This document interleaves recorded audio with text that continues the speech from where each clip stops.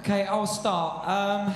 Right, I did buzz, I'm sorry to say. I'm going to work on the positives first. Your voice is really, really good. You've got a great voice. You look stunning as well, and you are sure of yourself. You're confident as a rule.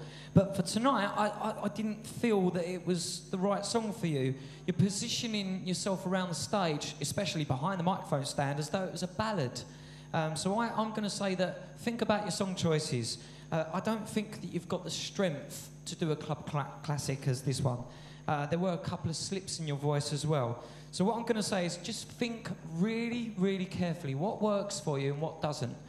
Also, I'm sorry to say it was a very stubborn ending.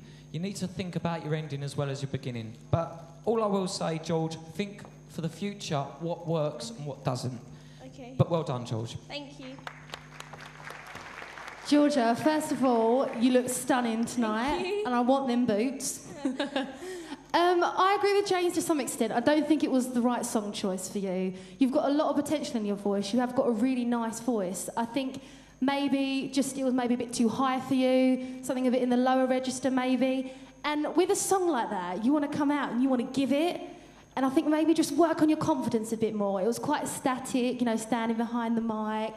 And I think maybe a ballad would have suited you a bit more. But if you work on your confidence, that's just going to come out in you. You're going to be strutting all over the shop. Okay. So well done. I just think maybe a different song choice. Okay, thank you. She wants the boots, I want the dress, so done deal. Georgia, I've got quite contradictory thoughts going on in my head at the minute because there's certain aspects of your voice that is really dance, which I love. Like the way that she ends her notes is very dance. It's very, you know, Ibiza style. It's very, you know, show me love. But I think the problem with that song is probably the one song in history that is an excuse to go mental on the stage with and get everyone going and loving life and really going for it. And unfortunately, during that performance, you didn't. But like James said, you have actually got a really, really good voice. And I can hear that in there for definite. I just think it was the wrong song choice. But we all make wrong decisions sometimes. If that was a different song, I think we'd be saying different comments to you.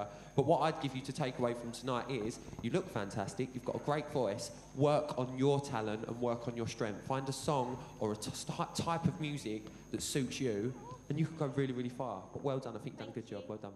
Thank you, judges.